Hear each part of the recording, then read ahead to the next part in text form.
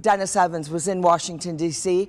He had a front row seat to this game. And Dennis, do you think they maybe put too much pressure on themselves in this game?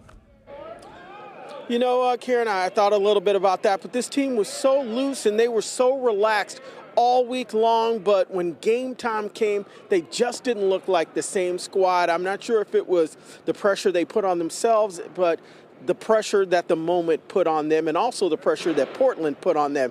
And sometimes, you know, you look around the stadium after the game is over, and one thing says it all. Take a look at the sign up there, the 2022 NWSL champions.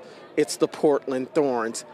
Kansas City had such an excellent season. The players proud of themselves, the fans proud of them, but we spoke with them just a little bit ago, and there is that disappointment.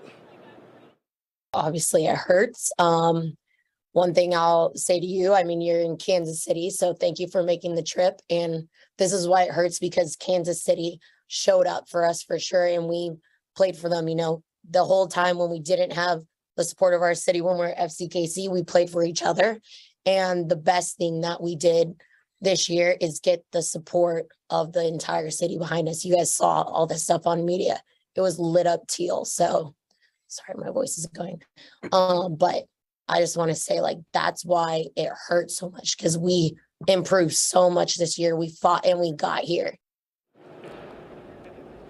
You know what? We tried all week. We've been here since Thursday. We've tried to kind of represent what it's been like here, but the amount of fans that came from Kansas City to support this team, to get behind them, try to cheer them on to the championship. There was just such a connection between the team, between the fans, between the town.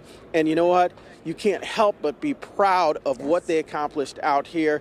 And it was wonderful, and just what a great ride. It really was fun to be around them and see them having a blast. So that's going to wrap it up from here, Karen, and there's always next season. That's right. We look forward to it.